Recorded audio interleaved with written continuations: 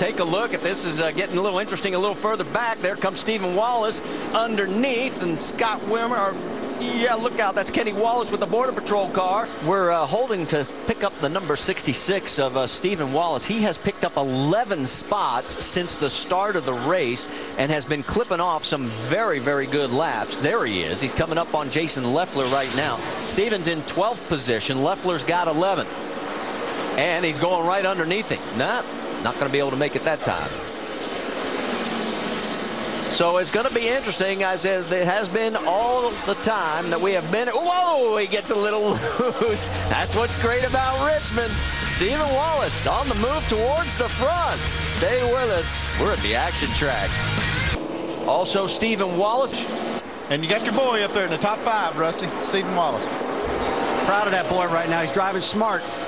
About the last 4 or 5 races, it's like he flipped a switch. Got a good top 5 going on right now. 7 laps to go. These guys just got to bring it home now. Stephen Wallace also going to get past us, that he would rather this than any other race on tour. And oh, look at the contact. Kyle Busch gets bumped by the 66, and here he comes right back underneath him. But it means so much to him. I think I'm going to cry. He's had a wonderful day. He just won the pole, that FedEx number 11. And to come back and win the race. For the 5th consecutive week. Marty?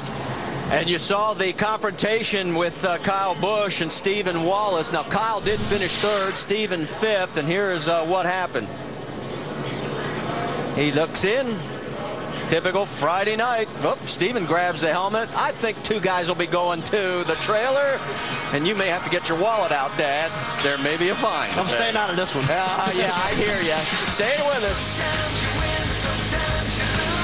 Run it was for Kyle Busch, coming all the way from the back to the front, and excitement at the end. Always with you, Kyle, at the end. It's so exciting. But take us through the final lap and what happened with you and Stephen Wallace. Well, I mean, we had a struggling night all night. You know, we had to battle there at the end of the race. And Stephen, I guess, got a better run off of turn 2, and instead of, turning low to pass me, he just hit me in the back end there and drove into turn 3, and he knew I was going to hit him, so he moved up the racetrack out of my way, and we got through there luckily, and we were able to come home 3rd or whatever we were. I don't even know. But, when you bump somebody on the straightaway, if you want to play boys' games like that, then it's every man for himself. And I don't care. I'll wreck as many cars as I need to. So, to me, I'm not going for points. If he's going for points, it's going to hurt him a lot worse than it's going to hurt me.